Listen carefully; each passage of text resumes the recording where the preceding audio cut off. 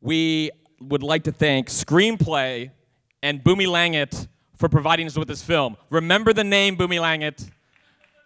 Remember the name, because this is a BCU movie. This is not an MCU movie. You are watching the first of a cinematic superhero universe here at, and I can't believe I didn't say this up front, Midnight Madness!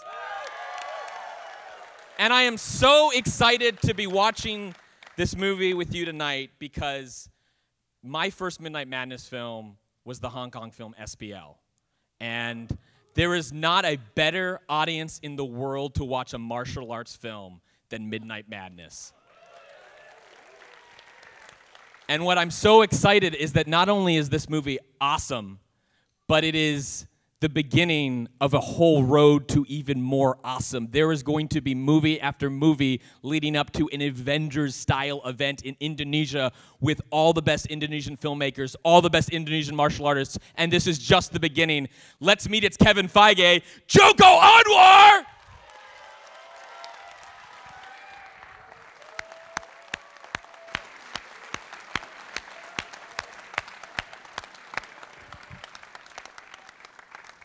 Thank you so much for coming. Now I'm very nervous because this guy amplify everything to 100,000 times.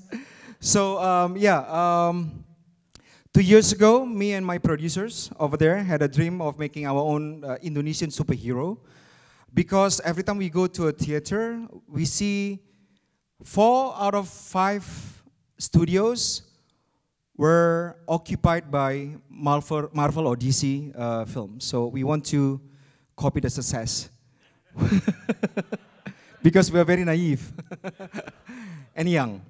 So my producers raised a couple $1 million and we shot this film in 70 real locations because in Indonesia we do not have soundstage studio to shoot films like in the US.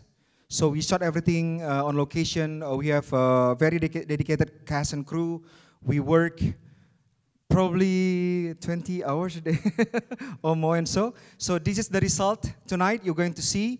First time ever outside Indonesia, you guys going to see it first. And of course, it's not Marvel or DC, but I hope you're going to enjoy it anyway. Thank you.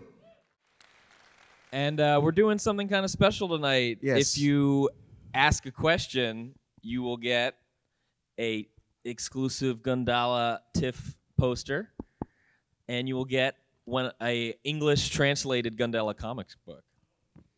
So this is, we publish a comic book to accompany the film. It based on the background of the characters that I made for each characters. They made into a very beautiful comic book. One of the illustrators was also working for DC and Marvel, I believe. Yeah. So this is an exclusive English edition exclusively for Midnight Madness audience. It's only 20 in the world. Huh? Only 20 in the world. Only 20 in the world. Only 20 copies. So we bring 15 tonight. Because we keep 5 because we love it too much for ourselves. Okay, I want one. Yeah. I want one. I want to make sure I get one. All 14 right, then, 14. The first question I have, I want one. I'm Okay. going to then throw to the audience because I have a question. You win. And that's in the Bumi Langit universe. Why was it important to start with Gundala as the first hero? I will let my producer, the Bumi Langit director, to answer that. Gundala, I mean, is one of the 1,100 characters that we have under our library, and we're proud to be, the pioneer of Asian superhero. Gundala is actually our universe. It has certain characters, features that actually has the ability to unite other people, and that's important for the upcoming movies where other heroes are, popping around left and right. So yeah, like the woman that appears at the end of the movie. She's that would be the equivalent for a DC audience to be like, oh my gosh, Wonder Woman just showed up. So true. She's actually the first superhero of Indonesia. So the first superhero of Indonesia actually is superheroine. It's in 1954, 18 years before Captain Marvel, actually. Great. All right, I'm gonna throw it to there was You want a comic book? I want a comic book though, please. I want one. Thank you. Thank you. There you go. All right. First, I saw Person you left. you had your hand up there. Yes. What's your question? Yes.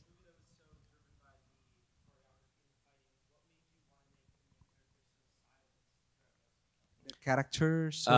In a movie that's full of action, the Gundala Sancaka is very silent and stoic. What was the sort of idea behind making the character? Oh, it's Sancaka is actually a representation of Indonesian Indonesian now because we most of the time chose not to let our voice heard, even though we worried about we have many concerns about human rights and many other things, but we often chose to stay silent. So Sancaka is actually the representation of Indonesian people at the moment.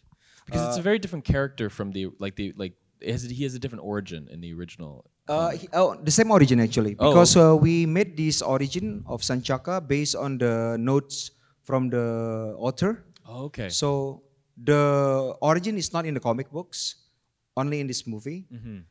Since we did not have much money to put a lot of action and spectacles, so we just made the origin for this movie. Perhaps in the next film we can have more things going on. So, okay. Yeah. Come collect your comic book. Oh wow. Maybe right we there. just take them home. Right there.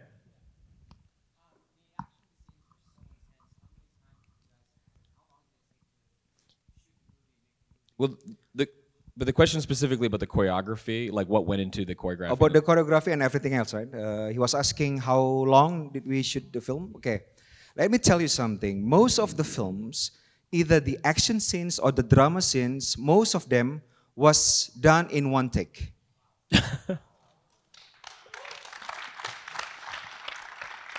Do you know why? Because there was simply not enough time to do more than 1 or 2 takes, because we have to set up the sets. The set looks amazing and it took a lot of time, and the lighting. So what we did is, while people doing the lighting and the setting, the actors will rehearse and rehearse and rehearse. So when they went into the set, it would only take one take. At one point, my Sancaka actor came up to me and saying, "We did a lot of one take okay shots. Did you, when I went home, did you take another film with other actor?" Because he was suspicious that he was replaced by some other actors, because everything is one take. So yeah, most of the time it's one take. Yeah. Come collect it. Over here. Yes, right at front. I have to. Seriously, if you see the inside of the comic book, it's amazing. Look at this. Look at this. Can you see it? What's your question? Yeah, speak about the score. Okay, I was just telling my agents and my managers today how we did the scoring. The scoring was very beautiful, but the string session was actually done by only 3 people.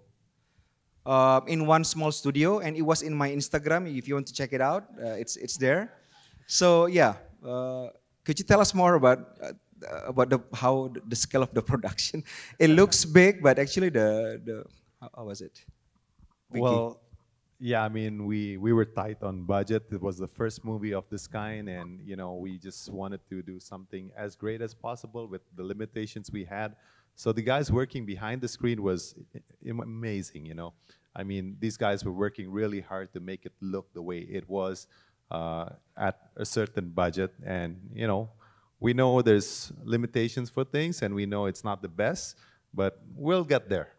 Yeah. But the guys working behind were like great. They're waving the hands really frantically. Yes, you. How many yes. people have questions? So maybe we have to.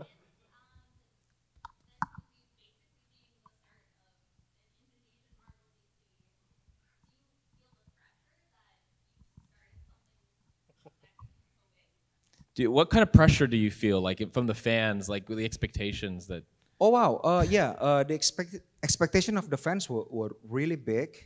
So before we released the film, we had more than 2,000 fan arts made for these films, and people actually made 300 songs for the film.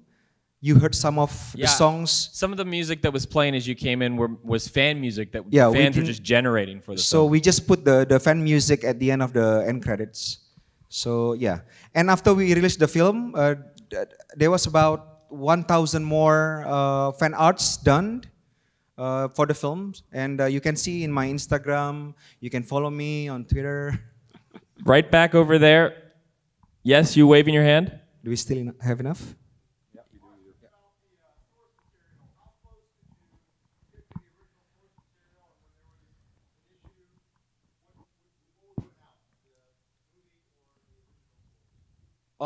We have to update the sensibility of the storytelling from the comic book because it was published since 1969 to 1983. So we could not just take directly from the page. We have to update the sensibility, including the costume and everything. But the spirit of the character is still intact. Come on down. You. It just came out in Indonesia, like literally last week. It was right? released 2 weeks ago and it's doing really well. And we broke the milestone 1 million.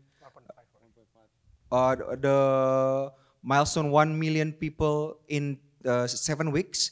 And now 7 days. 7 days. Sorry, 7 weeks. 7 days. And for Indonesia, it's very big. And now we are 1.5 million. Audience. Okay. Indonesia doesn't talk about box office revenue. It only talks about attendance. Yeah. Right there.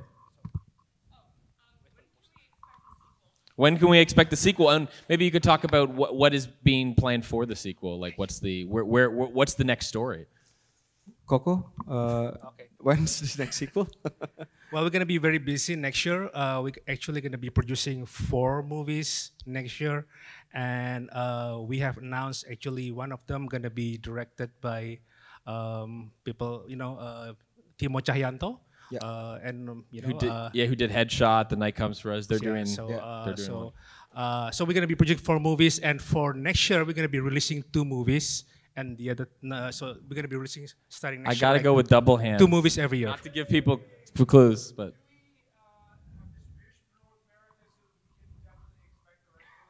Is there distribution in place for North America yet? It's in discussion right now. You'll have it soon, though. People actually have been emailing me all month, like they're talking about it. Do you want the comic or not? Okay. I'm so sad, actually. I know. This is going to be tragic when it gets to the end. Right there. Yeah. Yes. The young actors? Yes. Yeah. The question is about the young actors in terms of when it went into casting them, or how did you find the young Sancaka and Awang? Oh, Awang. Awang was actually the son of Cecep Rahman, the dancer. The dancer fighter. Yeah.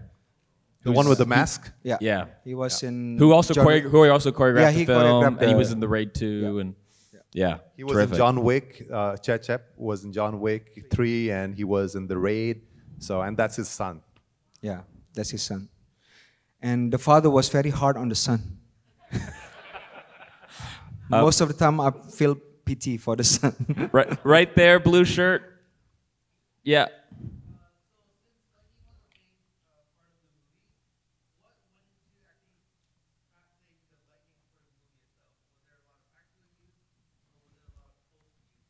I don't think they actually I don't think they actually electrocuted their actors, but Oh, the lightning? Real lightning, yeah. We just wait until it rains really hard and just let the actors stand in rain and let them being struck Get in by the- electrocuted. Yeah. But yeah, Okay. but yeah. right there. So the Raid premiered in this theater as well. So Yes. is the choreography from an Indonesian It's based on Pencak Silat, which was in the Raid films, but a little bit of everything because the character live in the street, so he's supposed to learn everything from a little bit of everything from everywhere. But actually, one thing about this film was designed to be a PG-13 film, so we did not have a lot of blood. And in Indonesia, it is a PG-13 movie. So when I saw on the tickets, it say 19 plus, I was like, wow. That's because our friends at Spinach keep things mad at midnight. Yeah, so this movie doesn't have enough violence or blood. And even the fighting style, we want it to be still realistic without, being too stylish. That's why we keep it very realistically. And Hang on. yeah, PG-13. Right there, waving your hand, and then we're gonna go the next with the phone hand. Those are 2 in a row. First, you. Yes.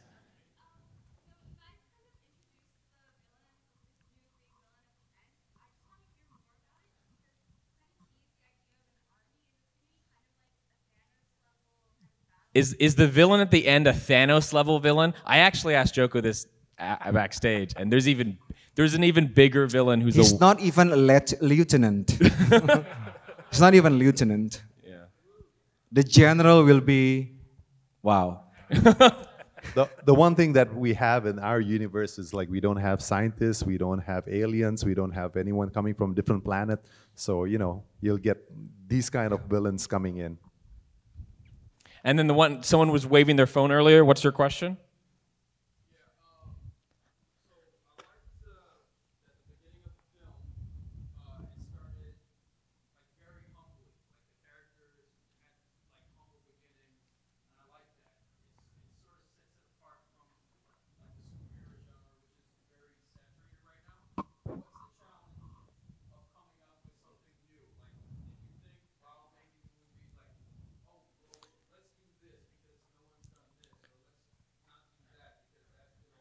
How much of a consideration of trying to do something new was there? Every time I'm a big fan of superhero movies. I'm more a DC fan than Marvel, but I love Marvel as well. I love Marvel. I'm agnostic. Yeah. But every time I see a superhero film, I wish there were more character background and character development. So that's what we're trying to do in this film. So we really make the characters have a very complete background, so people can root more for the character. Yeah. Okay. And I think the last thing we wanted to be was to be a Marvel or DC wannabe. So Yes. we tried as much as possible to be original in a way. Okay, 1, and then I'm gonna go there, and then I'm gonna go there, and those are the last 3 questions. Sorry, guys. It was completely random. You, last three, right? Yeah. We have 3 more. Okay, so you first.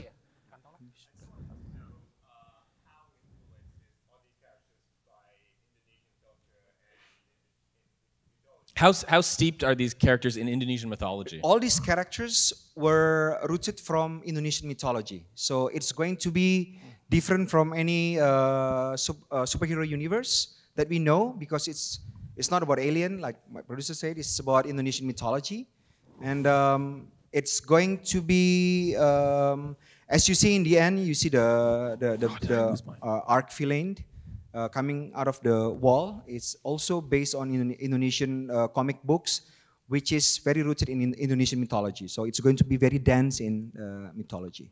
Okay, and there was Last the one. the last one. Oh, okay, yeah. So you, sorry.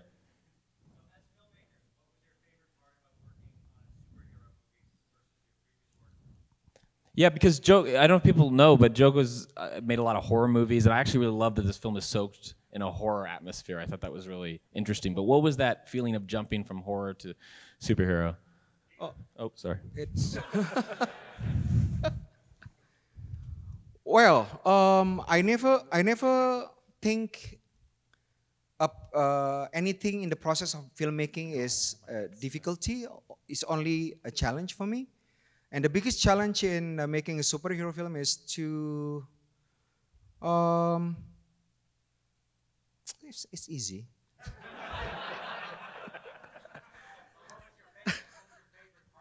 My favorite part is actually working with actors. I really love working with actors. So what I did with the characters, with the actors, I wrote the history of the character from the day they were born, what kind of family they were born into, what school they went to, and what kind of environment they grew up in. And I gave it to each actors, even though they only have one line in the film. So when they come into the set, they're not just an actor saying a line, but they come as a character, full character. They know where they come from and what their motivation in the story. So that's, I think, my favorite thing in making films, including this film. And the background of the characters that I wrote for each characters result in this comic book that some of you got it. So basically, Joko likes to play God. No. So this belongs to the gentleman, right? Yeah, I think so. I think I lost mine in the shuffle, unfortunately. All right, well, guys, Wow. give a big round of applause that we just did it. Thank you so much for playing Q and Gundala. Oh, if you like the film, please vote for the film at TIFF.net/vote. Please vote if you like it. because it will mean so much for my cast and crew. They've been asking about it. Did many people stay at Q&A? Tell them to vote and some, So please vote. And anyone want posters? It's up here. Just take it. That's an old one. Oh wow, this is my third movie. Oh, okay, sorry. Guys, we can't do an autograph session on the stage, unfortunately, so we're going to move out into the Ryerson to do autographs. Yes. Thank you. Let's go down.